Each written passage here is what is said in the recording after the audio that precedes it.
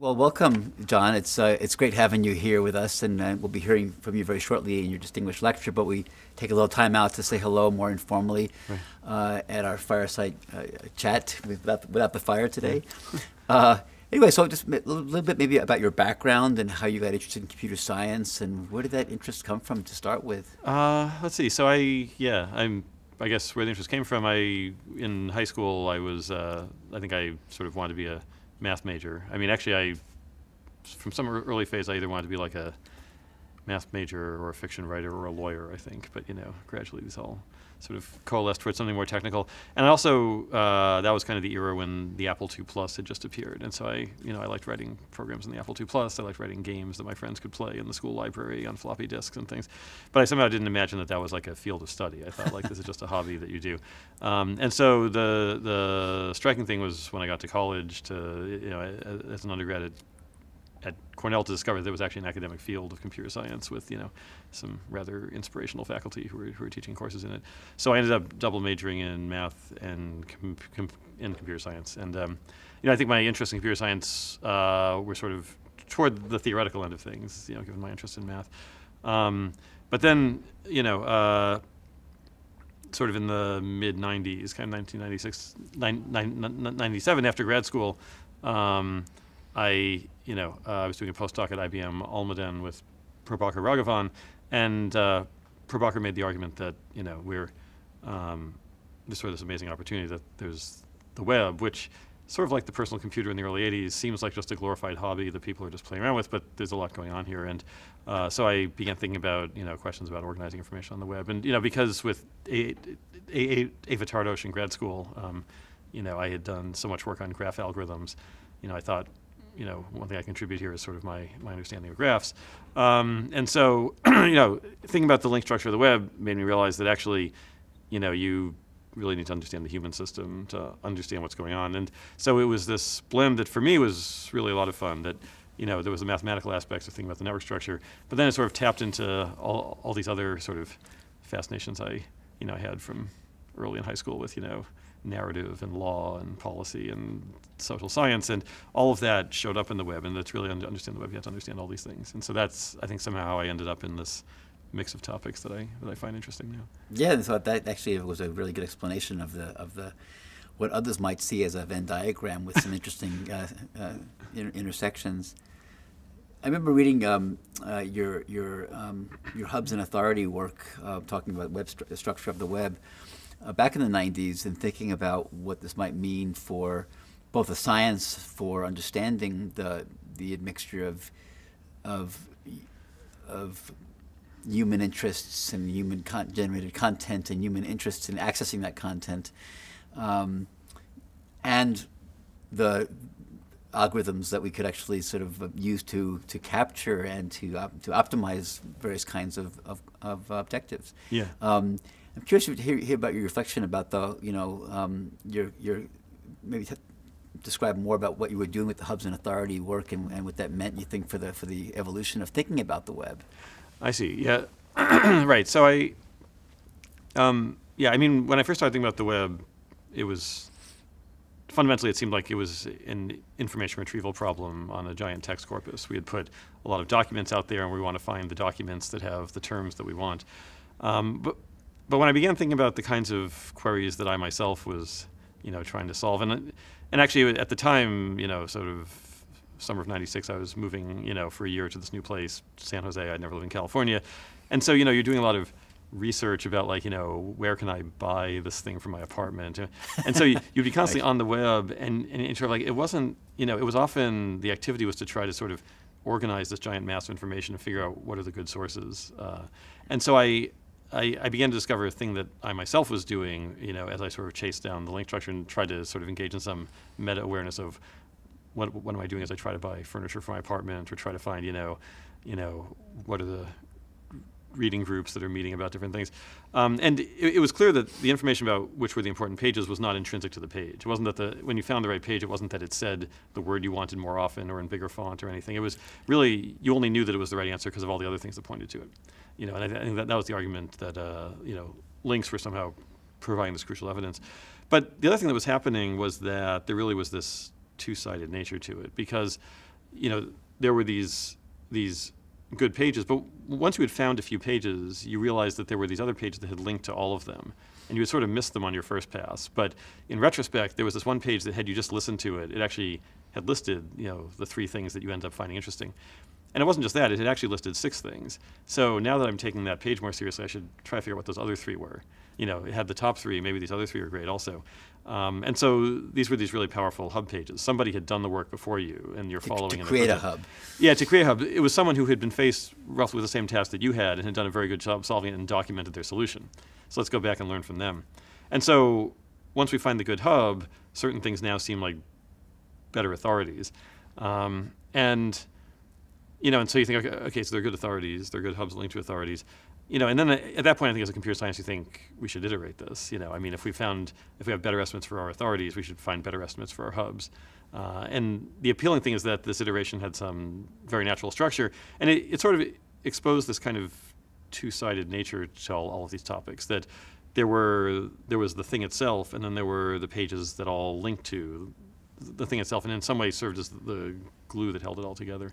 Kind of this idea of like there's some human effort to organize that's represented implicitly in lots of activity on the web, and then there's the stuff that's being pointed at as the kind of as the gold mine, the little gold nuggets of information that someone else has put there just because it's the information itself. Exactly, yeah, and in a way, it's like we can all be basketball fans, for example, and we're all unified by the fact that we all refer to the same basketball stars, even if we never directly interact with the basketball stars. Their existence somehow serves to create a community among us. Right, and it seems that those ideas were so nascent in the mid to late 90s, coming in part to all the contributions you were making, in advance of like PageRank and other kinds of structural analyses that people now at least say are core. You don't know what's going on in these algorithms anymore, right, yeah. But are sort of at the root of how we look at the web and how we look at information retrieval and indexing, which is interesting. Now lately, you had a comment there? Yeah. I'll say that the recent work you're doing, I think most recently in some ways, maybe a couple of years, of course you do many things, but I've been very fascinated to see you bringing together policy, law, social science, in issues around fairness, which have come to the fore lately with people rightly concerned about systematic biases in tools that might amplify them through great use. And you want to talk a little about some of the work you've done? This includes criminal justice, for example. Yeah, absolutely, yeah. Yeah, so this is something that I started thinking about sort of around 2011, 2012. And actually, it began with a series of conversations with Senthil Mullainathan, who's a behavioral economist at Harvard. Right. And Senthil and I had been undergrads together at Cornell. I didn't know that.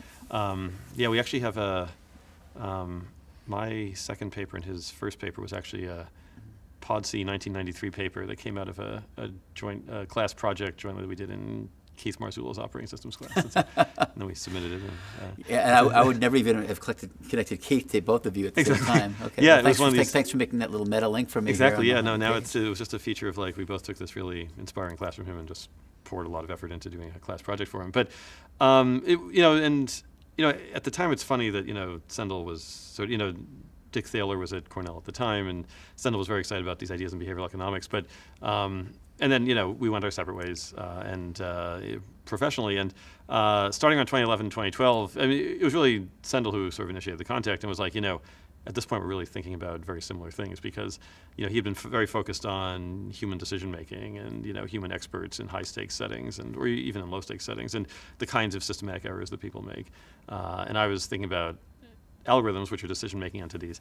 And we're now in these situations where we can really ask, what's the interface between, and it did feel like, around 2011, 2012, there was sort of this missing subject where, we had human-computer interaction, but there was sort of this emerging human-machine learning interaction, right? Like how do humans interact with big data resources and the algorithms that make predictions based on them? We shouldn't forget the human-AI interaction. Human-AI interaction more broadly. Yeah. More broadly, absolutely, yeah. But please go on. No, absolutely. And I think of those as all bundled together at this point. And so we looked at domains where, where the situation called for a prediction. The idea being there are lots of decisions that human beings make, and it's a fascinating question to ask which of these can be automated, which ones can't. well, let's zero in on the cases where what people are doing is making predictions and asking what we can learn about the human process and also whether there are gains to be had. And so we started talking to Jens Ludwig, who is a crime policy, actually a public policy researcher at University of Chicago, one of whose domains is crime policy. And he had these very interesting data sets on judges making bail decisions. And the reason to look at bail is that if you look at criminal justice, obviously one of the highest stakes settings where experts are making decisions that have enormous impact on people's lives. If you look at the pipeline of decisions that get made there, right, there are decisions about arrest, decisions about pretrial detention and bail, decisions at trial, sentencing, parole, many, many things. If you ask where in that pipeline is a person doing something that most resembles a pure prediction task, at least according to the law, that's arguably in bail. Because what the law says a judge should do in bail is to release the person before trial if they believe that with high probability they will return for their court appearance without committing a crime in the meantime. And they shouldn't be thinking about their eventual guilt or innocence. They shouldn't be thinking about what's the incentive effect of my decision on future defendants. You should be making that prediction. Now, there's a whole important set of questions about are they making, exactly that prediction. But this is at least a case where we could come in with the data that we have and try analyzing that. So this was an appealing problem. I roped in Yuri Leskovic, my former postdoc, and his student Hima Lakaraju, who's graduating right now. And Yuri's a former intern here at Microsoft Research, yes, yeah. So we really appreciated sharing his intellect. He's been an enormous pleasure to work with over now more than a decade. And absolutely. And so the five of us set off on this project, which actually took a number of years. I mean, we really started this in summer. It's really got going with the five of us in summer of 2013. And so there were a lot of challenges here that, so as you said, one challenge is that the data is biased, right? So if we think about this as a prediction problem, there are features and there's a label. So the features are maybe the administrative data that we have on past arrests, for what types of crimes, past convictions, what was the status of the person at the time of the arrest, information that the algorithm is able to see in some kind of tabular form. And then the label is, if they got released, did they return for their court appearance without committing a crime? On the feature side, of course, the administrative data is contaminated by the incredibly differential rates of policing in different areas. And so, an arrest does not necessarily mean the same thing in all different areas. And per unit level of crime, it doesn't mean the same things. And that becomes a big issue. And it's very much in the spirit of what people worry about when we say we're taking, biases that already came in, already predated this moment in the courtroom. On the label, this notion of predicting crime while they're released, we don't really have a label out crime, we have a label out arrest. All we can really do is see if they were arrested. Even failure to appear has a lot of correlation with socioeconomic status. And so there are issues both on the kind of input and on the output. Then there are the methodological challenges. And the biggest one that we faced was the fact that if the judge releases someone, we can see what happened. If the judge detains someone before a trial, we don't know what would have happened in the event. You have to make some sort of counterfactual argument. Exactly, you have to make a counterfactual argument. And the more we thought about that, the more we realized this is a feature of many domains, right? So I mean, like in the sort of decision making in the medical domain, which you're very familiar with, if the doctor, applies a treatment or doesn't apply a treatment, we're now in two different worlds, and we only get certain labels about things. If I choose, if I choose to hire someone, I see how they would have done at my company. If I choose not to hire them, they may go somewhere else, but I'm not going to know how they would have done in the environment of my company. So often we get this one-sided label, and it's not just randomly one-sided. It's based on the decision that the decision maker themselves made. And so the question was, how do we demonstrate some kind of, a gain or not through algorithms if we only have labels in that kind of situation? And so at the core of what we were doing was to exploit some natural variation where we could actually, and so the kind of, the sort of few sentence version of the trick that's at the heart of the paper is that in many settings you have defendants sort of as if randomly assigned, quasi-randomly assigned to multiple judges who differ in their rates of leniency. So I have a judge who releases 80 out of every 100 people. I have a judge who releases 90 out of every 100 people. So now I have a new way to release 80 out of 100 people, which is I could send them to the judge who releases 90 out of 100, sort them all by risk as computed by the algorithm, and then use the algorithm to detain the 10 people it finds the riskiest in that set of 90. So the judge releases 90, we contract it back to 80, and now we have a set of 80 defendants who we've detained. So now we have two ways to detain 80 defendants. We send them to the judge who is 80% lenient, or we do this hybrid human algorithmic rule where the human sort of overshoots and the algorithm scales it back. And that's now an apples-to-apples comparison in some sense. And, and there we could demonstrate actually that there's a lower crime rate on the hybrid human algorithmic rule, right? That somehow the worst decisions that the judge is making are pretty bad, and if you could simply fix those, you could leave most of the judge's decisions completely intact and just basically improve at the margins. And this was sort of intriguing to us because it was an interesting alternative to the dichotomy between should we have humans do the work, should we fully automate, right? That's not really a binary decision. It's really that there are cases where the algorithm can be improving things at the margin. You can say, I'm going to come in and fix the worst decisions, right? It's almost somewhere in one of our drafts of the paper, we make this analogy to, it's, in the realm of cars, it's, we think about human drivers or self-driving cars. But of course, long before we ever got near self-driving cars, we had all sorts of algorithmic assistance, computer assistance in the vehicle that's sort of preventing you from making the worst mistakes in your driving. These emergency braking systems. Exactly, emergency braking, parking assists. It's interesting, just yesterday, I'm not sure when this video will be watched, but just yesterday we had a report of an Uber self-driving car with human oversight killing a pedestrian, unfortunately, and it's kind of a landmark in this kind of thing. It's kind of situation we'd been worried about with automation being applied in the world. And in some discussions, people have said, oh, the cars will likely save many lives. I think it was like over 36,000 last year deaths and over 1 million injuries in the United States alone. And over 1 million worldwide, we hear deaths from automobile accidents. And certainly these cars will, even when they have these rough edges, will be saving lives. But there's also the sense that when it's an automated system, there's a high standard we have for how it behaves and the values it represents. Thoughts on where we're going with this kinds of automation in these safety critical areas? Yeah, it's interesting. So this is a fascinating debate, I think. Should we hold algorithms to a higher standard?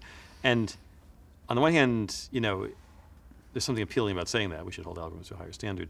On the other hand, you're giving up something really tangible. I mean, there are a lot of lives that could potentially be saved if you decided not to hold algorithms to quite so high a standard. And so you're paying for this decision at a high cost. And I think that's what makes this so tricky. I do think it's interesting. I mean, I've been sort of trying to understand some about the issue of why I think I do, and I think everyone I talk to feels this this particularly strong reaction to the algorithm. The algorithm caused harm. The algorithm did something, and I think if we take if we take some of the sort of pedagogical examples where we see algorithms causing harm, where the algorithm is in a no-win situation, has to swerve left or right, and it's going to kill someone or hurt someone, and in those kind of situations, which are sort of awful to contemplate, humans in those situations where it's an awful situation. It's very hard to say why they did what they did. Something happened very fast, they tried their best, they made an essentially random decision, something terrible happened. It was an accident, as we call it, right? One problem with the algorithms, of course, we can go in and we can find millisecond by millisecond what it was doing, why did it decide to turn left and not right, what was it actually thinking about. And I feel like, if we step back, since we always tend to anthropomorphize these things, we attach more moral opprobrium to things that are premeditated, to things where you thought it through and you did the bad thing anyway. And the problem is everything the algorithm does, most things the algorithm does, are premeditated because we can see what it was thinking. Whereas with the human at some level, we'll never know what they're thinking. They were trying their best to avoid a hopeless situation. Under very, very bounded resources. Exactly. They had to do it all in real time. Yeah, whereas These are their best intuitions. Yeah, exactly. And somehow the algorithm was somehow engaging in calculation about things where we think it's morally questionable to engage in calculation. And that, I think, is maybe part of the reason why we ascribe. But that we might say it also certainly brings into salience the fact that at those moments for decision making, you see uncertainty represented potentially, and an action that was taken, and an objective function that's clear, and you can state it now, and it sits in a machine somewhere. Yeah. Someone said, "Here's the trade you make in this situation. Here's the cost and benefits." Yeah. And so that brings that explicitness, I think, also brings up questions where the question should have been to begin with, even with implicit decision making. That's the question, and of course, you've thought a lot about these issues, but I do feel like a lot of people, genuinely feel like, even having thought about it, that there's some advantage to living in a world of strategic ambiguity, where Right. we never actually Yeah. calculate, the choice between two terrible alternatives. So you've done many different pieces of work. A lot of them, again, as you said, at these interesting intersections, looking at communities, for example, how communities form on the web and their nature and structure, how links get formed, and the power of link prediction and so on, and some of we see daily and now in our various services like Facebook and LinkedIn. Some comments on the directions there and why that's so exciting. I mean, if I sort of look over the sort of longer history of this, I feel like, so if I back up to where we were talking about web search circa 1996, 97, I think at the time, the conceptualization I had was really the web as this kind of vast universal library of all human knowledge, and you go and you dip into the library and you pull out knowledge from it. I feel like there was a period, 2004, 2006 was sort of a really important period in the development of the web. It was really a moment when, somehow the level of participation, the technology, the bandwidth had reached a point where people could actually step out behind their web pages and interact more directly. It was no longer, I interact with you because my web page linked to your web page. It's that we're directly commenting on each other's content, tagging each other's content, collaboratively authoring something. And so it was really it's kind of an interactive phase transition, maybe, yeah, or experiential phase transition. Exactly, yeah. And and a lot of the things that we now take as sort of the pillars of the current web all came about right. So in that 2 to 3 year period, you see the creation of Facebook, YouTube, Twitter, right? All of them sort of, all of this social media sort of, kind of speciating sort of really quickly in that period. It's funny you mentioned this time. I remember being interviewed by somebody on the work that we did, which is of your interest, Ali, as well, and with Yuri Leskovic on degrees of separation. Yeah. And it created a kind of a flurry. And I remember trying to explain to a well-known moderator on, I think it was on CNBC, what Facebook was, what social media was. And I remember having to come up with let me explain this in 20 words or less, but it had to be explained. Yeah. It's amazing. Things move so fast that things that you could present as novelties 3 or 4 years later feel like common knowledge, and it's amazing. I mean, I remember the first Google Faculty Summit. They brought us all there, and we're like, we have this amazing new thing called Gmail. It offers a gigabyte of storage, and on the horizon is this amazing new prototype called Google Maps. And it's like that was only 12, 13 years ago. It's interesting how fast that has happened. Yeah. But back to this idea of the community and interaction. Yeah, exactly. So I think that period, suddenly people were interacting directly, and that certainly that struck me as a very important moment. And even to the extent I've been thinking about the web graph for sort of 10 years up to that point, this idea of human social networks now being really reflected online, I think has been a very powerful thing. And it certainly brought about a new kind of information-seeking behavior, a new way in which we engage with things, where rather than just go out and look for things, it comes to you through your network of friends, as it did in the offline world. And and obviously it's sort of, anytime one talks about that now, one has to think about sort of the ways in which this has evolved in the past few years, where you now have this combination of your real friends from the offline world sharing information with you, and then commercial entities sharing information with you, and all of that's somehow happening in a big super position. This is what you're being exposed to now online. Now, I want to come back to that topic in a second, but I first want to route you through thinking about some of your contributions with your collaborators on incentives and web activity.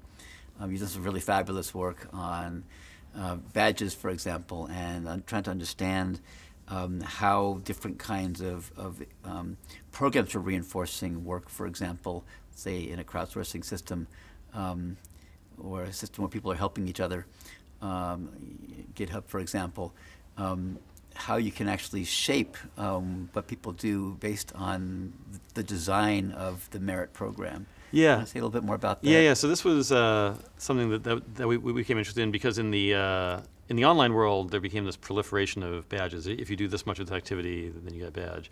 If you do this much, this frequently over some period of time, you get a badge. And these clearly had incentivizing effects for people. People would set these as goals for themselves. And in some work that Yuri Leskovic, Ashton Anderson, and Dan Huntlacher and I did, you actually see the effect, whereas people neared a milestone, their activity increased, and then they hit the milestone and it dropped off. Like, they were clearly aiming for that as the finish line.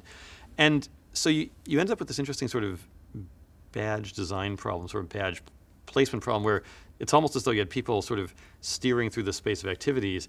And in a way, we actually first discovered it this way, that we were looking at just the activity as though it was just organic activity. And we saw everyone was kind of torquing in this strange direction in this part of the space. And, we almost felt like sort of astrophysicists saying, there's clearly some gravitating body here that's bending the flow. Right, that's right. We have to figure out what it is, because it's invisible to us. It's some kind of dark sort of dark matter exactly. structure. And you go and you're like, oh, look, there's a badge right there, right? And everyone's bending around it as they try to get the badge. Imagine if you take your telescope up, you see this badge coming into view with the scope. Exactly, I know. It's like, and then you actually plot the flow lines, and you would see this. And so that becomes. I always thought about when I saw those figures in your paper, magnetic filings. Yeah, like exactly right. up. It's like iron filings lining up with the.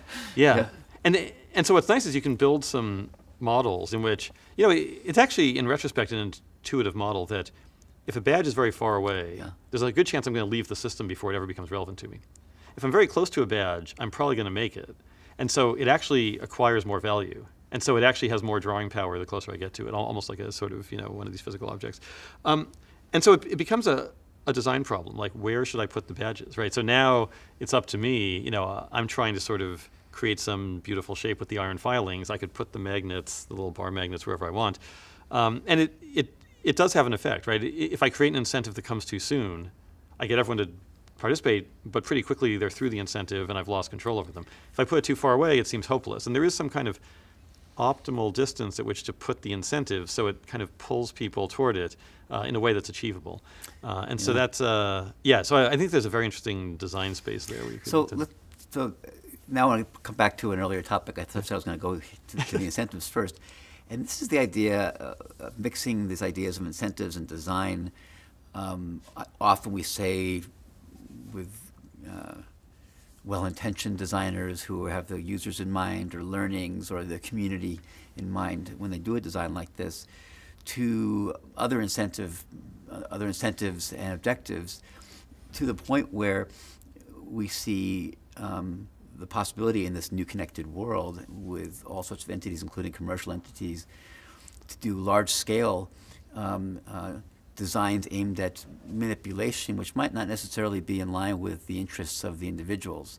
And the prospect, for example, and the possibility that some of the best machine learning people coming out of our departments and our organizations now will go off and spend time with large-scale data sets and machine learning algorithms to optimize time of engagement on a timeline, the duration, for example, or the other kinds of behaviors on the web that might be aimed at commerce, at maximizing profits, and therefore being there being great incentives by entities to create algorithmic approaches to doing adversarial, in some ways, attacks on human attention. What do you think? Where this is going, and how might we address this potential problem? Yeah, so this is obviously an interesting question, and here I think the challenge is this problem is so hard that I sort of hesitate to say anything that sounds prescriptive, because I really don't think I've thought hard about it enough to really, and I've thought pretty hard about it, but I just feel like it's an incredibly hard thing. I should say it is not a completely new issue. So as a child, I watched a lot of beer commercials because I liked watching football and baseball. And because I liked football and baseball, and I was age 8, I also saw lots of beer commercials. And you can ask whether that was, the socially optimal allocation of people's attention, but it was very much the state of the world. It too was some sort of an adversarial attack on, right? So, most of professional sports was underwritten by ultimately advertising. And so if you liked professional sport, or if you liked any kind of entertainment, you were going to see a lot of advertising, and often advertising that wasn't particularly well targeted to your particular interests.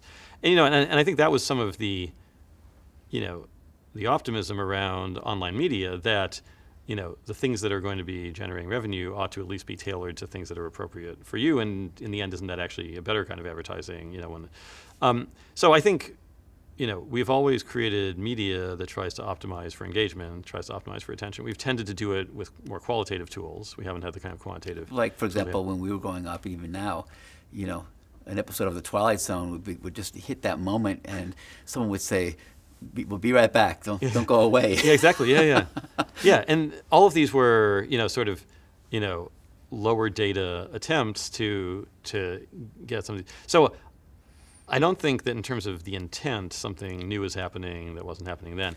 I think, as you're saying, what has changed is that there's much more data, and therefore much more ability to do really sort of surgically precise in interventions. But I think it's an activity that has sort of been true for as long as sort of humans have created media to attract the attentions of other human beings.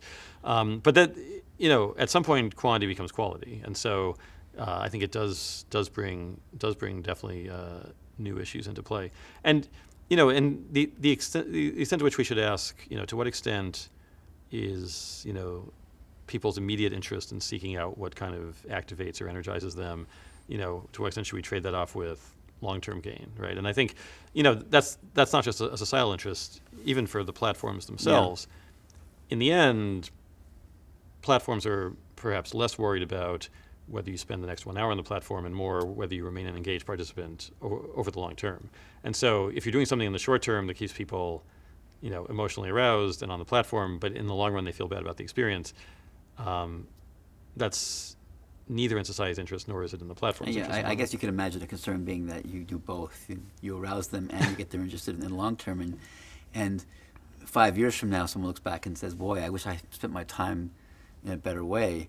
And so there is this idea of some movement or some reflection at the level of industry or society, more generally, civil liberties organizations, at time well spent, and what does that mean? And when does that run counter to commercial goals with their precision manipulation / attack / optimization of how they would like to have people spend their attention and time? Yeah, no, I think this is a very important issue, which I've I've been thinking about more and more, just because it's clearly on everyone's minds. But it is useful to think back to everything that was said about TV, and like my generation was supposedly ruined by all the TV that we watched. All the kind of mindless entertainment, the violent entertainment, all the commercials we were exposed to. This was why our country was falling behind all the other countries. All of this, I got an enormous diet of this kind of worry and anxiety in the 1980s, and it was because there was a media industry that was motivated by similar things. They needed to keep an audience that was engaged. So I do think, as we think about this, I think it's useful to separate the parts that are new, which is how data assisted and computation assisted it is, from the parts that are old, which is the kind of urge of, people providing media and providing content to keep their audiences engaged, in ways that worry some of us. Yeah. So changing topics to maybe friendlier ones and so on, less serious, but still important in terms of time well spent. When I visited you and gave a talk, I remember in 1999 at Cornell, I gave a keynote and you hosted me. And I remember when you were dropping me at the airport or back at the hotel, where I was going, you had your big bags full of hockey equipment, you and your wife. Yeah. And you were going to have to play ice hockey. Do you still play hockey? I've played it less and less over time. Yeah, so at the time, we played twice a week, and I remember talking about it with you. And we actually should have had you play when you were there. I think we learned from our mistake, because a couple years later, we invited John Lafferty. I hear he's a good player. Incredibly good player. Yeah. And we didn't know that at the time, but he said, "Oh, he plays hockey." And we're like, "Perfect." So he gave the colloquium. We went to a quick dinner, didn't eat too much, and then we brought him to the hockey and everything. And he had to borrow skates that didn't quite fit, and the helmet didn't quite fit. And we're like, "Oh, that's not a good thing. Skates, that's terrible. I know, exactly. And despite that, the instant he stepped on the ice, we're like, oh wait, he's really good, because you can tell within a few seconds that someone's really good at this. And so we definitely, and so that was the whole phase when we were both playing. Well, just so you know, I'm due out to give a talk soon at Cornell, so I'm going to take you up on this potentially. Okay. Yeah. But I should add the sad code to this that over time we've definitely been playing. And that's sort of and obviously sort of becoming parents adds new time constraints and getting busier. And then I reached a point where I also fear injury. I mean, I would say in our annual intramural league, somebody would get non-trivially injured at least once during the, and I'm definitely keenly aware that I don't recover from things as fast as I once did. Yeah, I play ice hockey also, and typically we have on a once-a-week team, and I have to say that you watch these like popcorn. It's like a Poisson process. Yeah, exactly. These injuries will occur, and once in a while you walk out with an injury, and it takes a while to recover. And as you say, as you get a little older, things take a little bit longer to reset. Yeah. To say, and then a few comments about you talked a little bit about your background. Having fun with the Apple II, and then finding out this is actually a field, and having a place to leverage your math and your inclination to see math actually execute in the real world and have influence and help us to interpret the real world. What kind of advice would you give to let's say, undergraduates now, maybe finishing up their undergrad careers, and how to think about next steps? Yeah, that's a great question. And I mean, certainly I think all of us have been, thrilled at the level of interest in computer science. It's just been growing rapidly, and it's enormous over the past few years. I mean, I think one is to really just think about how broadly the ideas of computing can be applied. I mean, I think almost every area either is being influenced by the ideas of computation or could be. And so I think it's a great opportunity to really take this as a fundamental body of knowledge that you can combine with almost anything else that you find interesting. I mean, as I said, in 8th grade I wanted to be a lawyer when I grew up, and it took me a very long time to finally come back and sort of combine the computation with that interest. But in the end, there's just and I was sort of late to the party. People have been doing it all along. But I think if you have an interest, it's almost sure to be compatible with ideas from computing in some way, and that's just how broad the field has become. And then I think the other thing that I try to advise students is it's easy to see in the media how we live in an era of big science, and all science is going to be done by giant teams, and your future is to be the person who contributes one tiny data point on some giant plot. And I think I can't speak for the other sciences and what that looks like, but in computer science, I think what's so exciting is that there are still exciting discoveries to be made. You and a manageable data set and your laptop and some new conceptual idea. And, a lot of stuff happens still, in groups of, 2 or 3 or 1 with very modest resources. And there are still amazing things to be discovered there. Obviously, there's also the stuff that happens on big data centers, and some of it needs that. And if that's what you're interested in, there's room to work in that style. But it's sort of nice to know that someone working just with a friend of theirs on a laptop can still do things that attract everyone's attention, and that's also a very appealing thing about the field, that the important problems are still accessible, and some of them are quite manageable for people who are undergrads or just going to college. Well, that's a great place to stop. Well, thanks very much. Yeah, Enjoyed talking thanks to a you. lot. Good talking with you.